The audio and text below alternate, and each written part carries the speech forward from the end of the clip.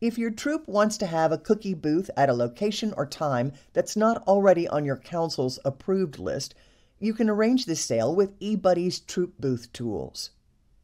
With just a few clicks, you can request the place and time where your troop would like to have a booth, check on the status of your troop booth request, and communicate with your service unit or council about any questions. To get started, click on the Booth Sales tab in eBudde's navigation bar. This screen displays any council or troop booths you've already reserved. Click the Add Edit a Troop Booth button to open the Troop Booth Sales screen. Click the Add button and then provide all the required information about where and when your troop wants to have a booth. Click Save and then click OK to submit your troop booth request for approval. When you return to the Troop Booth Sales screen, you'll see your request listed as pending. You can click the Edit button to change or delete your pending request, depending on options set by your council.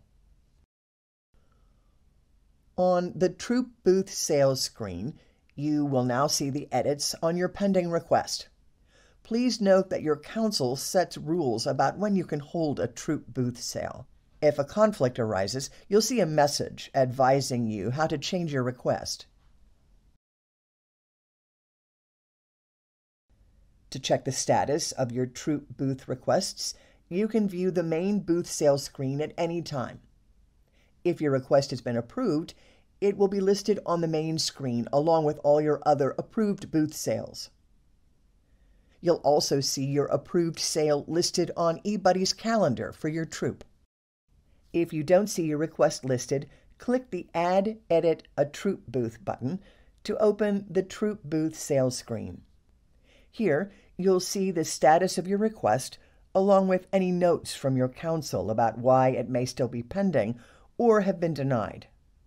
You'll also get an email alert about any status changes to your request.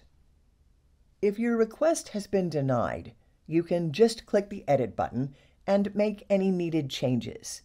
This will set the request back to the pending state for review by your council. You can edit your troop booth requests at any time, even after they're initially approved.